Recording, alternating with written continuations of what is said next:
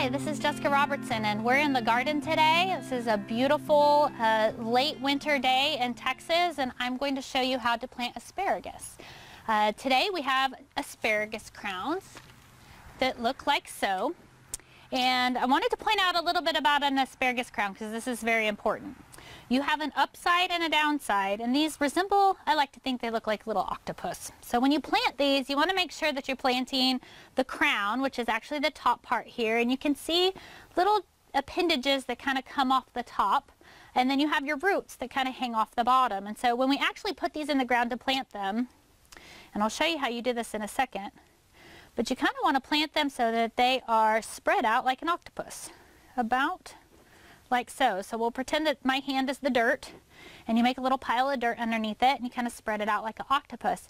Anytime you plant something and you're unsure of whether which side is up or down, you can always plant it sideways if you wanted to. But this one's pretty obvious because the roots point down and the crown points up. So you just want to make sure that when you do plant these in the ground that you kind of spread them out a little bit.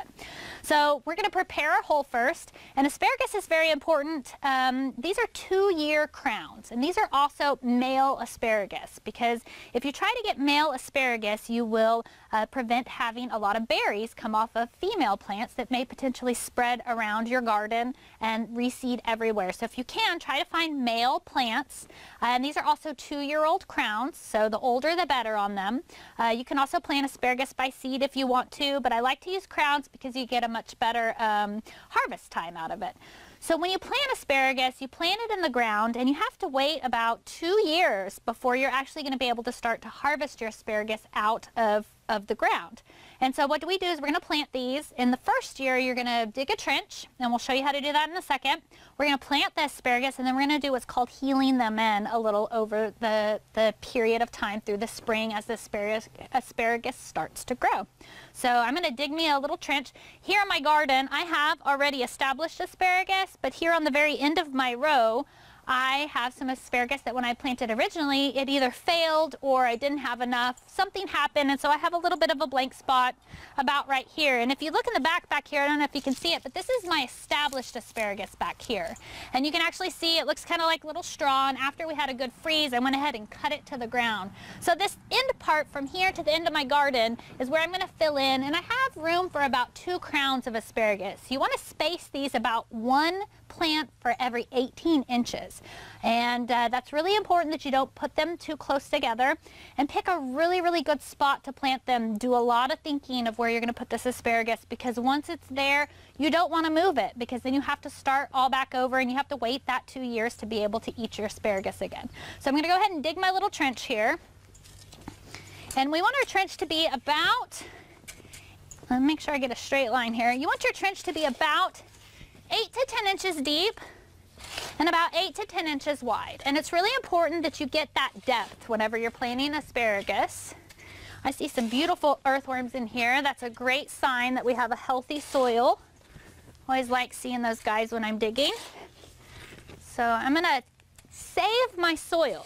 I'm not going to discard the soil. If you can see, I'm kind of taking it and setting it to the side, because you're going to use that soil to heal back in around your asparagus as they start to grow. So I've got my trench going here, and I'm almost done.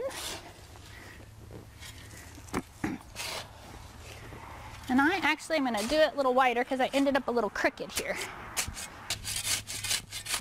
All right, so I'm just going to kind of clean out the bottom of my hole here. And we are ready to plant. First thing you want to do is amend your soil. And what I have is some worm castings. Okay, so I have dug my trench about 8 to 10 inches wide, about 8 to 10 inches deep. Okay, so I've dug my trench. I've got it about 8 to 10 inches deep and about 8 to 10 inches wide. And now I'm going to go ahead and amend my soil. So in this bag here, I have some beautiful homemade worm castings. And I'm just going to kind of pitch this in the bottom of the hole here. And when I amend, I like to kind of amend a little bit on top of what I'm going to cover over, because whenever I take that and fill my hole back in, it will mix it nice and neat for me. So So compost, a good premium finished compost, make sure it's a quality compost. Don't ever skimp on your compost. So I'm going to take that and spread my castings through the bottom there. And then I also am going to use a product that contains mycorrhizae fungi. And this is very important. This is a great product that I have called MicroLife. This is an 846. It's a little bit high in nitrogen, but the most important thing about it is that it has a good beneficial micro package in it, specifically mycorrhizae fungi.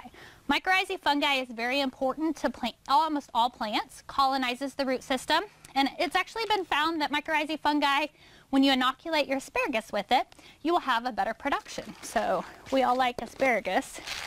And I'm gonna sprinkle a little in here.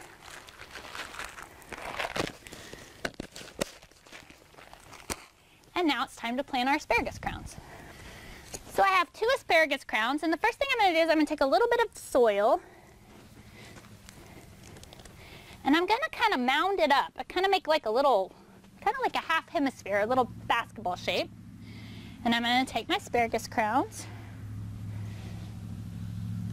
and put them over like so. So they look like little octopi, I guess is what you would say, in the ground. Let's do our other one right here. About 18 inches apart. That looks about right to me. And take my other little asparagus. I will also take him and fan his roots out over the soil. So if I were planting an entire run of asparagus, this of course would be much longer, but since I'm only filling in 2, this is as much as I'm going to do. So the next thing that you do is very simple. You just cover over the asparagus. Now it's important that you just barely cover over the top of these. So I'm just going to fill this in around here and just barely cover over the top of my asparagus.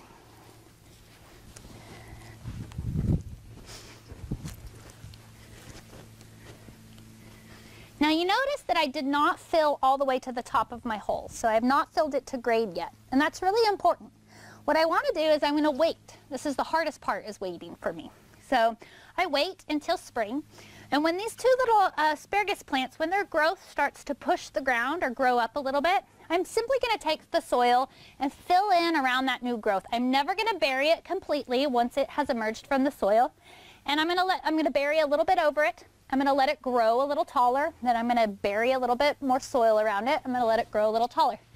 By the end of the first season, you should be at soil grade level, so at the same grade level that you started.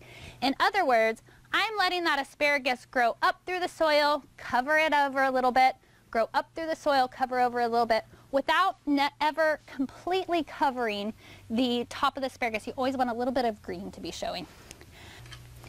Okay, so I've got my asparagus planted, and next is the hardest part, and that is waiting to be able to eat it. So the first year you're going to let that asparagus grow, grow, grow. You're not going to pick a single thing off of it. So hard to do after you're waiting to eat asparagus, I promise. But the first year you're going to let it grow, and it's going to look a lot like fern or foliage, and those little fern fronds are going to come up and mature off. Whenever it freezes, you're going to cut your asparagus down to the ground. That's a good time to give it a good organic layer, something like compost or even mulch. And then the next thing you're going to do, Carson, we're shooting a video on how to grow asparagus. Do you like to eat asparagus? Don't listen to him. Okay, so after my asparagus has grown the first year, I'm going to let it grow through the first year. I'm not going to do anything to it.